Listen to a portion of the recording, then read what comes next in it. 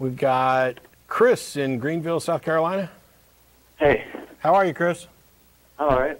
Wait, this says South Carolina, and that says North Carolina. Which is it? South Carolina. Aha. Actually, the previous caller kind of got me thinking about something about, like, demonstrable evidence or something that, either there was the creator of the universe or there. What would you guys consider evidence for a creator or something? Like, would it be like seeing a creation or something? I mean, something created like out of nothing or something? Seeing something created out of nothing, like in a verifiable context, would certainly help to at least demonstrate that such a thing is done. I mean, I guess there's like virtual particles, and I'm not really up on all of what's available for evidence on those, whether they've been demonstrated to what degree. But yeah, there are these things called virtual particles, which are a model that pops in and out of existence. I don't know how valid or invalid it is. But that's a fantastic question, because the idea of would you accept a God, what would it take for you to believe in God, it ultimately depends on how they're defining the God. So yeah, I need to know what it is the claim is before I can say what it would take to demonstrate that claim. And I might not even be able to define what would demonstrate the claim. I've been handed really incoherent definitions of God before, where if someone asked me, what would it take for you to believe in this? I'm like, I don't know, because I don't even know what that is. I mean, you just defined it, but I have no clue what you're talking about. So it really depends on the claim. All right, well, I think that a lot of people try to put the label of God on like some sort of like natural force or something like that. I've seen that. Yeah, I've definitely seen that. Yeah, the idea that God is nature. I've had people tell me God is energy. Pantheists say that God is the universe. Yeah, God is love. Ultimately, though, when you start looking at what energy is, and you say, okay, is this what you're asserting your God is? You're going to get back no. So they'll define it and say it's, my God is energy, and then you say, okay, well, this is what energy is. Is this what you're saying your God is? And they respond and say no. So now I'm back to square one, where I don't know what their God is. They're calling it energy, but when I tell them this is what I understand energy to be, and they're saying that's not what my God is. So then I'm back to... It's a different God. No. It's a different energy. See, there's baggage in the word. It drives me crazy. It's one of the reasons why I hate the word spiritual and spirituality, because they're completely freaking useless labels. But the label that God that gets bandied about, people are like, oh, no, God is nature, God is love, God is energy, or God is all of us, or some consciousness. Yet, no. The word carries some baggage with it because of its historical use. It would be wrong for me to say, this coffee cup is God. It doesn't have any of the identifiable characteristics of any of the classical definitions of God where we get the baggage from. And the biggest one is, this exists. I mean, there's one big difference for you right there. But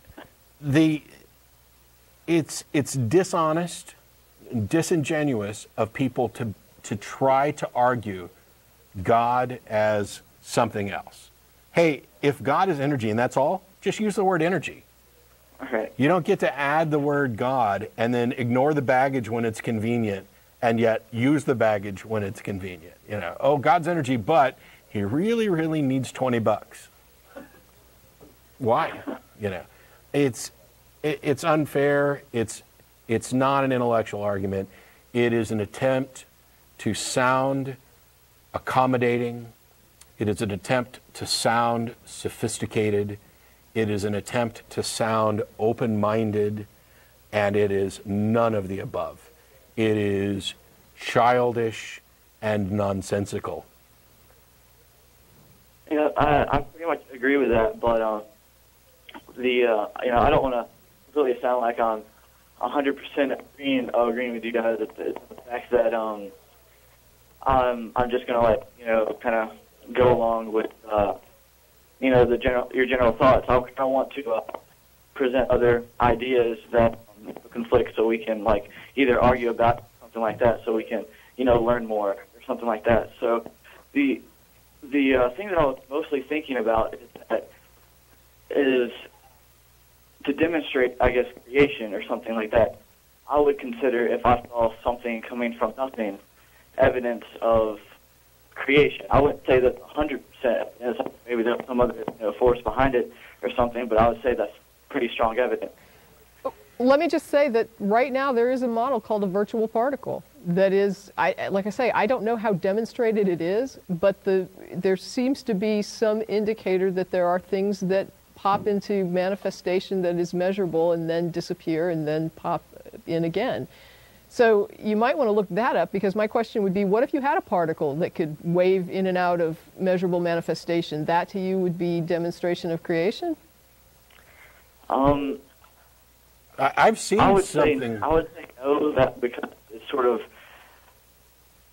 I really don't know how to express my ideas about it. I can't really find the right words. I wish I could.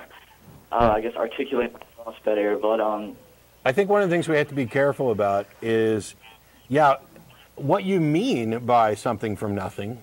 Sure, that'd be evidence. The question is, how do you test and identify that? Because I've seen something apparently come from nothing. I've been to tons of magic shows where that happens. The thing is, you need to devise some sort of testable conditions by which to demonstrate that, yes, in fact, there's nothing, and something has come from this nothing.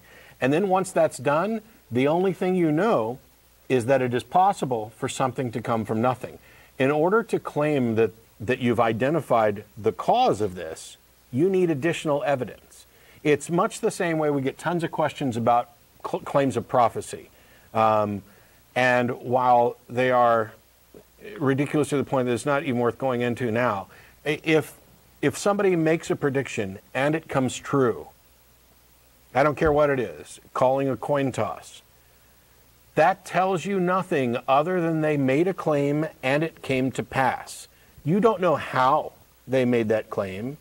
Did they know that the coin was going to come up heads, tails, heads because they got lucky, because aliens were communicating with them, because some god told them, because they were manipulating the coin with their mind? You have no way of knowing from the thing itself what the cause is. You have to actually demonstrate the causal chain, not assume it. And there may be a way. I can't think of any way right now that a mere experiment about something from nothing, even if it could happen, would give you any evidence that would confirm the idea of a creator-type being. I think that I don't have that much to say about that. I mean, you kind of cornered it, you know what I mean? Yeah, I stomped all over it, but I was hoping that it would at least address, what you were thinking about, and if so, then I'm fine. That's fair. So.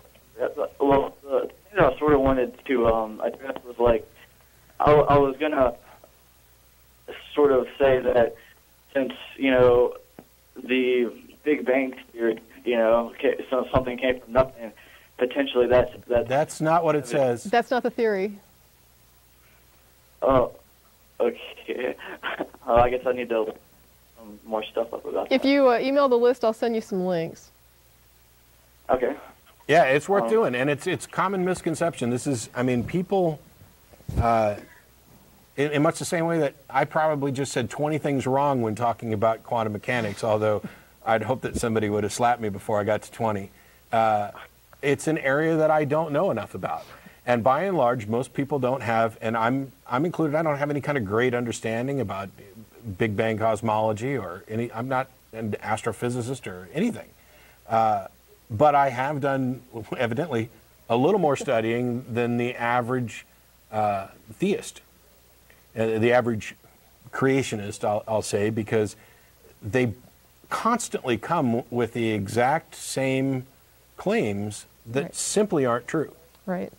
And they're easily resolved by going and picking up a few books, a few articles by real scientists, and some are better than others at explaining things in terms that any of us could grasp. So, and Tracy has links that would work good for that. Actually, the main reason I was calling wasn't necessarily about the Big Bang or necessarily that there's a creator, I mostly just wanted to ask you guys, what your thoughts were on miracles, because I've heard about them and I've seen people, one of my friends who was atheist, he went to some church thing, and they were praying about this lady who was in a wheelchair, and apparently she'd been in a wheelchair for years and years and years, and they prayed for her, and she actually ended up standing up in the wheelchair and walking around for the first time in years, when they were in the church service. I'll let Tracy address this, and I'm going to go ahead and clear the line because you've asked several questions. There's a bunch of people waiting. I'm going to let Tracy address this, but let me ask you one question. Do you think the story's true? I don't think my friend would have any reason to lie about it. That's not what I asked. Okay. Yes, I do think that it happened. Okay.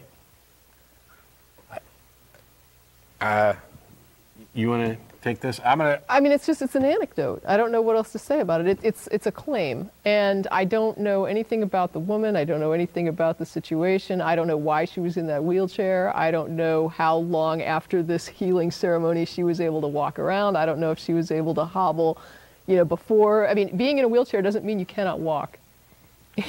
Some people in wheelchairs cannot walk. Some people in wheelchairs have difficulty walking.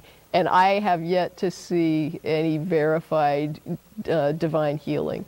I don't know what else to say to it. Yeah, my big problem here is that, and this isn't, I'm not attacking you, Chris, I'm trying to explain this.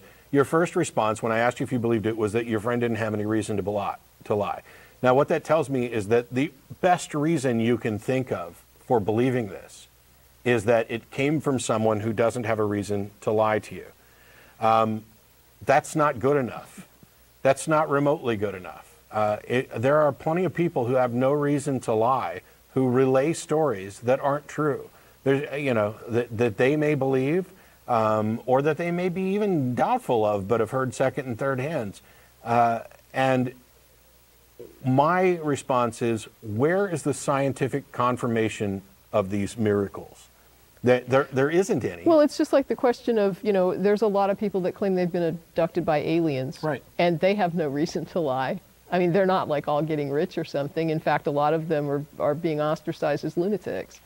And yet they're insisting they've been abducted and, probed by aliens. What is their motive? If your primary criteria for believing something that you can't verify yourself is to determine whether or not the person who told you had a reason to lie, think about all the things that you would be forced to believe. Whatever religion you may happen to adhere to, wouldn't you also have to believe all of the other ones?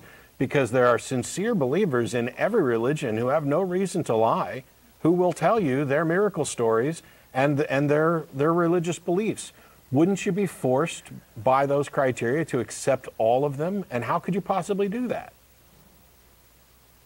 You need better criteria in order to say that something is believable.